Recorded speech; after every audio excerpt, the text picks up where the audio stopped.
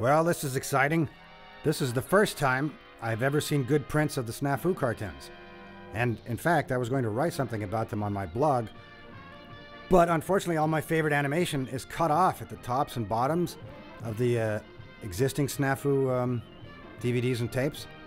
So now, this is the first time I've ever seen the whole picture, and it's incredible.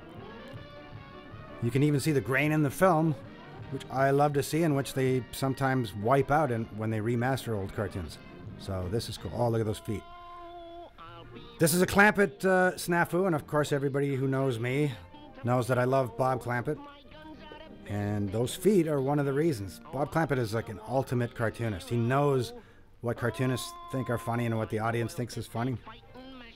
And we all know that feet are some of God's funniest anatomical creations. Oh, look at this guy. I love this this Nazi sergeant here. There's some killer animation of him running. There's a great run cycle that you can barely see in most of the prints of this because you can't see his feet. They're cut off.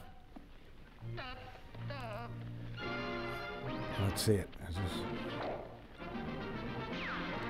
Here he comes. Yeah, you gotta get some ass jokes. I guess everyone who knows about SNAFU knows that these cartoons are a little bit more risque than what the people were doing, the same animators were doing on their theatrical cartoons, because they're aimed at the soldiers. Don't know who that animator is. Kind of mushy.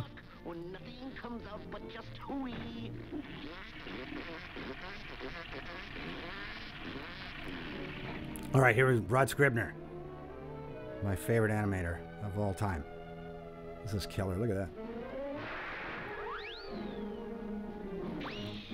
There, that's my favorite run cycle ever in a cartoon. And I can hardly wait to freeze frame that and to go on and on about it on my blog.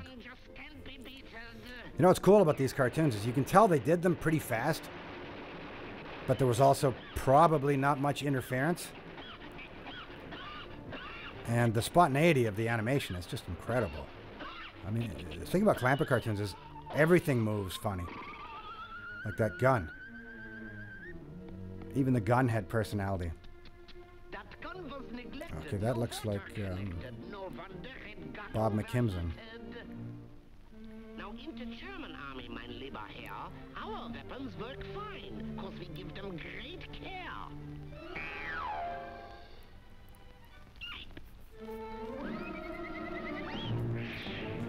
There it is again. So good they had to show it to you twice.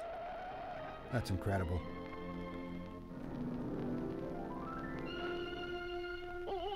Looks like it switched to another animator at the end of the run cycle. And that's McKimson, I'm pretty sure.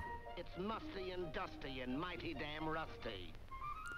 Conditions inside are just stinking.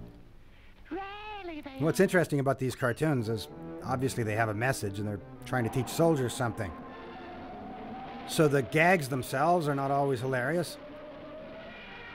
But these directors are so good that the entertainment just comes from the way it's presented.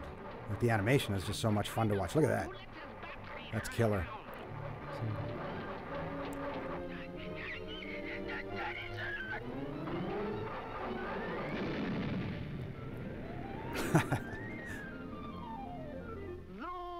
That's a funny pose. Like all careless gents, he winds up behind fence. SNAFU is I like it when they decide to put some bits of anatomy and other parts are just pure cartoon construction. Yep, the end. Man, that was a beautiful print.